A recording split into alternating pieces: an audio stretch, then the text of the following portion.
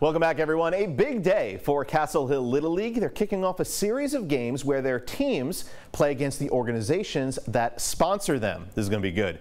News 12's Arnold Avick at the Castle Hill Little League field right now with more. Arnold. And today it was adults versus teens here at the field, and this is the first of more than a dozen games like this one that are going to be played here throughout the summer. Today's game was hosted by Waste Connections. They're one of the many businesses that sponsors one of the 33 teams within the Castle Hill Little League. There will be more than a dozen other games this summer like this one where the companies play against the teams they sponsor.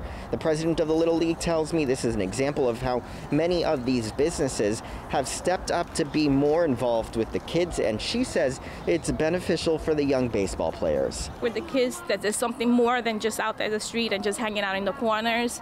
They see that companies, the adults are, they're watching what they're doing and they want them to progress. And we like to give back to the community that we work in and that we support, and that supports us every day with the business that we do and the relationships that we have. Now, as we've mentioned, there will be more games throughout the summer. They're expecting to have their next one next weekend, and the president of the Little League tells me that they are free for anyone to attend.